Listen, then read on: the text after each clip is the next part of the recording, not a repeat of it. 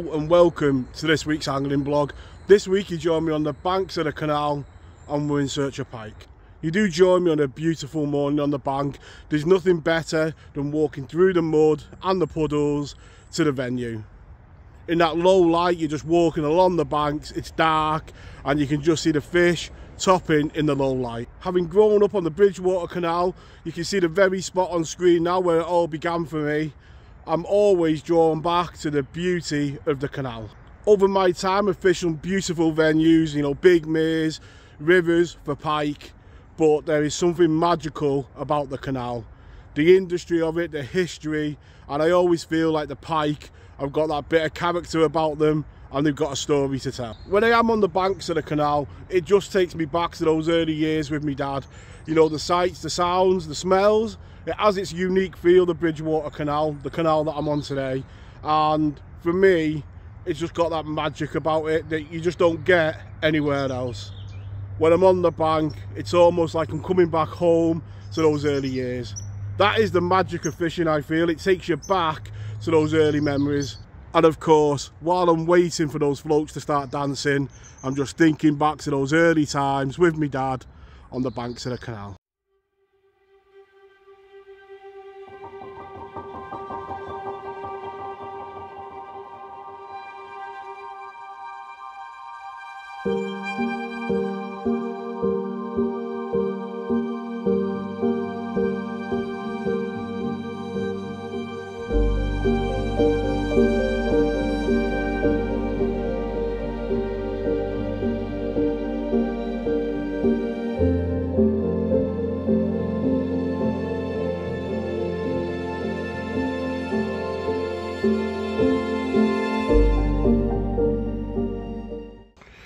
So it hasn't taken too long for that float to dance away on that ledger, and we're into the first pike of the session. It's going to be a clear day today, so how many opportunities we'll actually get, we don't know. When that sun comes up and the boats start, it could be problems, but just to see that float dance away is always worth the effort. It's like a nice little pike. And piking can be quite frantic at times. With one pike in the net, the other float has begun dancing. I was just in the middle of weighing that pike and it's just over 10 pounds. And this rod began dancing away as well. What a beautiful morning to be on the bank. With the sun not even over the horizon, the second pike on the end of the line. Well, it starts to a morning go. Been fishing about half an hour. We've beat the boats, we've beat the sun. Let's give them a good rest, let Danny have a rest, and then we'll take a look.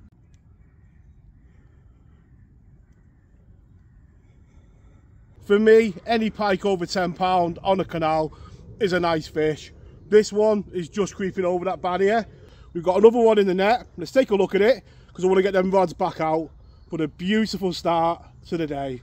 Let's get it straight back. As I was weighing that first pike, the rod danced away on that dart, and this was the reward.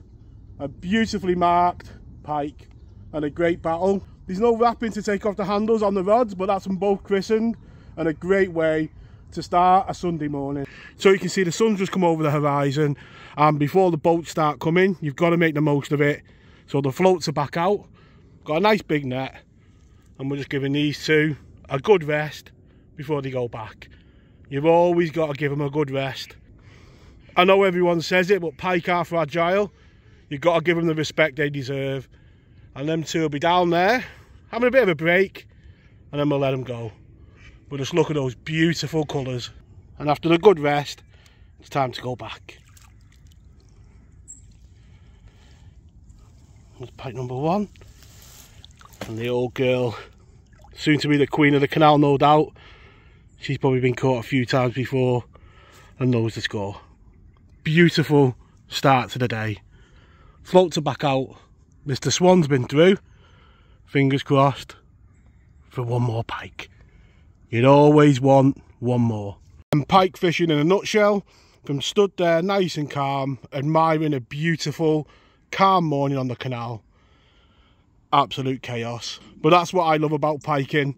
It's the fact that it goes from complete calm to carnage, that adrenaline rush you get as the float comes alive, and spending those few moments with those pike, the fish on the canal that you never really see, the ghosts, but you get to spend a few moments with them on the bank, admire the beauty, and then let them go. Little tip when fishing canals: if you place your reel like that, the bail arm open, and so it sits up, the butt of your rod will sit in the air, so any dog walkers or bikers will see it as they come along, and the tip of your rod goes underneath the water and stops any ducks or anything like that pulling on the braid, and the toe of the canal, it reduces that as well. And later on, as the leaves begin to fall, that braid being underneath the water stops all them leaves gathering on it as well. So yeah, just a little tip that I've picked up along the way for how I fish the canal. So pike fishing on canals can be all about windows of opportunity,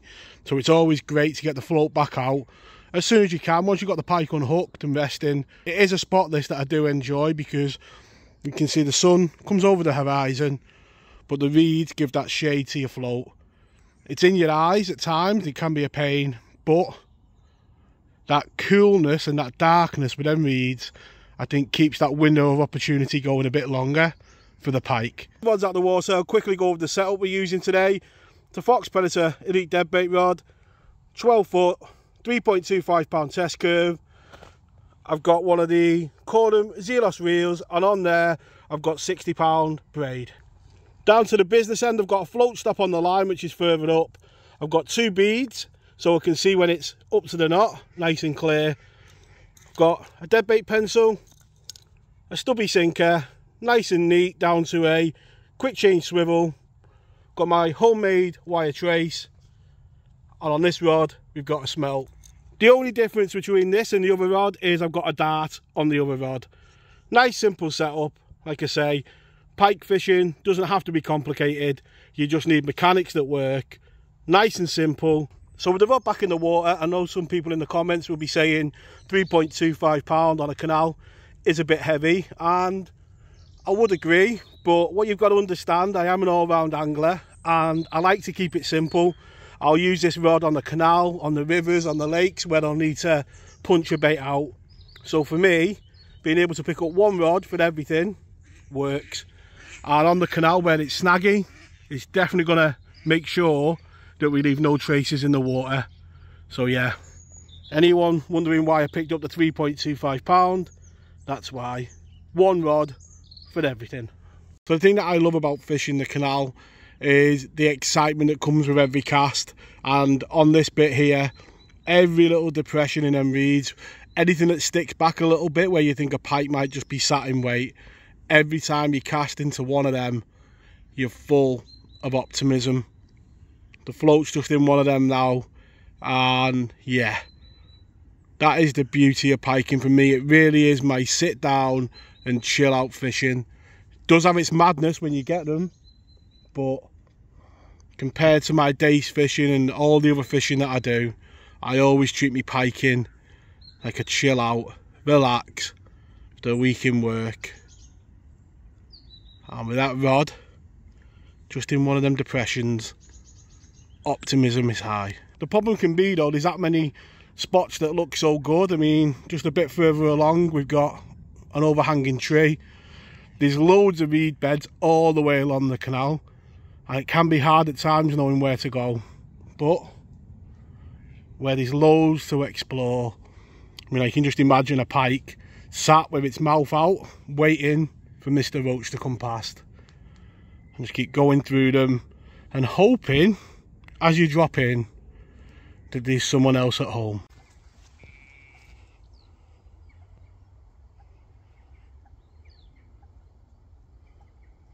I just seen a swirl against the reeds, dropped on a smelt, and didn't take too long for this little pike to go away. And the more you do it, you do get used to the different types of takes, and you could just tell it wasn't the biggest pike.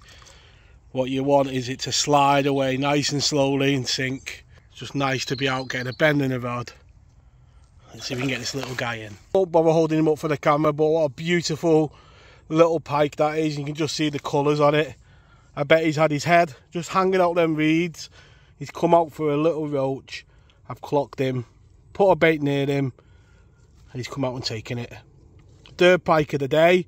But as you can see on screen now, when I said about the pike having character, this pike is blind in one eye, but happily surviving. I'm just showing again those windows of opportunity and then feeding periods, 2 hours without a bite, and then both rods go at the same time. And it's another one of those nice pike. And like I say, nice is always relative to the venue that you're on. And for the canal, some nice pikes there. And you look at them lovely colours. Let's get him in and take a look.